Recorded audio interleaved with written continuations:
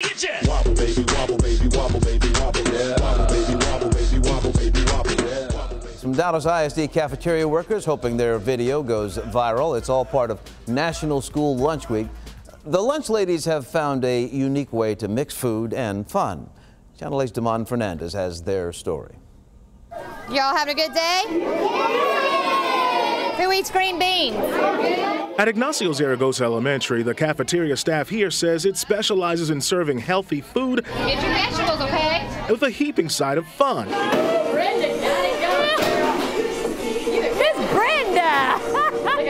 And fun in this cafeteria means promoting National School Lunch Week with a serving of dance skills. What are you doing, Miss Brenda? Get it, Miss Brenda, get it!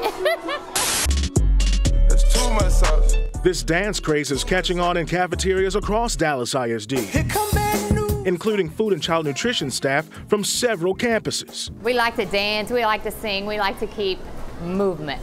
Cafeteria crews choreograph dances for a special National School Lunch Week video, shimmying and shaking, wobbling, and dipping into the week, promoting well-balanced and healthy meals. We here for the children, and the children love to see us do this kind of work. Dallas ISD workers say this video they're spreading across social media is, in part, to get students excited about school lunch options. The main message was to get out there that the kids need to come in and eat the lunch.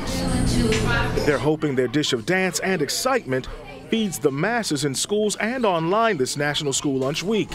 Damon Fernandez, Channel 8 News. You got to have a little fun on the job, and it looks like they're enjoying themselves. Very nice.